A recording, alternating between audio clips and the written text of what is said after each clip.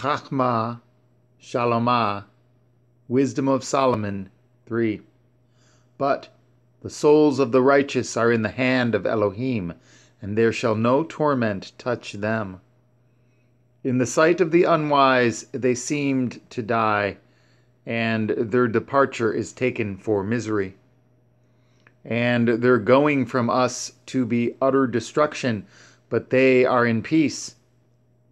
For though they be punished in the sight of men, yet is their hope full of immortality. And, having been a little chastised, they shall be greatly rewarded, for Elohim proved them and found them worthy for himself.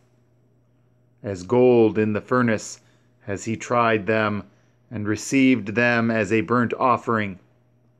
And in the time of their visitation they shall shine and run to and fro like sparks among the stubble. They shall judge the nations and have dominion over the people, and their Yahuwah shall reign forever. They that put their trust in him shall understand the truth, and such as be faithful in love shall abide with him. For grace and mercy is to his Kodashim, and he has care for his elect. But the wicked shall be punished according to their own imaginations, which have neglected the righteous and forsaken Yahweh. For whoso despises wisdom and nurture, he is miserable, and their hope is vain. Their labor is unfruitful, and their works unprofitable. Their women are foolish, and their children wicked. Their offspring is cursed. Wherefore blessed is the barren that is undefiled, which has not known the sinful bed. She shall have fruit in the visitation of souls.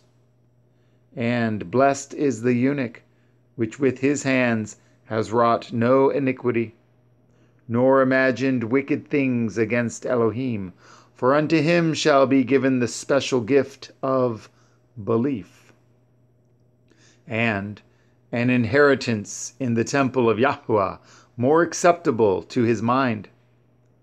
For glorious is the fruit of good labors, and the root of wisdom shall never fall away. As for the children of the breakers of wedlock, they shall not come to their perfection, and the seed of an unrighteous bed shall be rooted out. For though they live long, yet shall they be nothing regarded, and their last age shall be without honor.